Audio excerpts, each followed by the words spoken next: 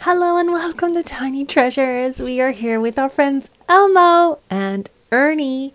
What's this, tiny fans? It's a fun little tool for some soft dough, and we're going to make some fun stringy shapes. You can see there's thicker pasta noodles we can pretend to make, and then some skinnier spaghetti noodles. And then we'll have to see. I think this might be that might be a little surprise. And then there's some lines and some squares. So I have my dough parlor dough, cinnamon roll, and strawberry. And they smell so good. You can't eat them. They're only to smell and play with your hands. All right, so I have a chunk of dough. It smells so sweet. And I push it in, and this yellow arm is going to push the dough through these holes. Let's watch, tiny fans. Here it comes. Oh, Elmo and Ernie, you need to come over here so you can see. They do look like thick pasta noodles. They're still coming. We'll break them off. Oh, wow. I wonder how long they are. Let's get our measuring tape. Now I'm going to measure the longest noodle, which is this one right here. And I have a little miniature blue measuring tape. We start at one side. And it looks like it is just over 8 inches. All right, I've reloaded with our strawberry scented dough. And now we're going to make spaghetti. Woo!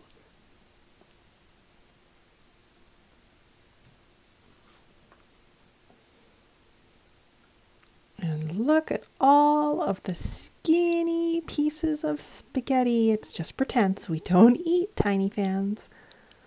And they're all sticking together. Let's just make it a big ball. Squish, squish. All right, let's do one more. Now, this is the mystery shape. I think it's going to be some sort of a spiral.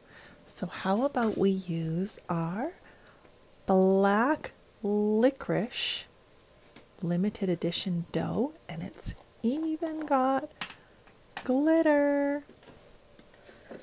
I've loaded up the dough. Oh, and now Lala. Oh, she's got some fluffy in her mouth. Silly Lala. Push. Oh, look at it, tiny fans. It sort of looks like licorice. It is like a little twisted. There we go. We can just twist it some more. Oh, cool. I love that shape. All right, now we're going to clean up. We have a few little dried pieces from the strawberry dough. I think Kitten can smell the licorice. She's not sure what to think. You like that? All right, tiny fans, we're going to have one more little exciting surprise with our dough. And I've put different colored dough in these Elmo and Ernie head molds. What color do you think I put in Elmo? Let's have a look. Oh, Elmo will have a green head. And oh, there's the back of Elmo's head. Now let's carefully take it out. And I think that looks like Elmo, don't you? That turned out very nicely. Now let's have a look at Ernie. I put purple dough in Ernie. Let's open it up. It's a little stickier.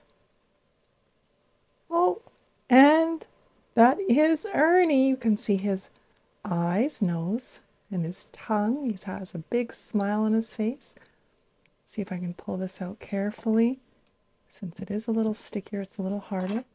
Oh, and there's some great detail in his hair. Sorry, Ernie, it's time to say goodbye.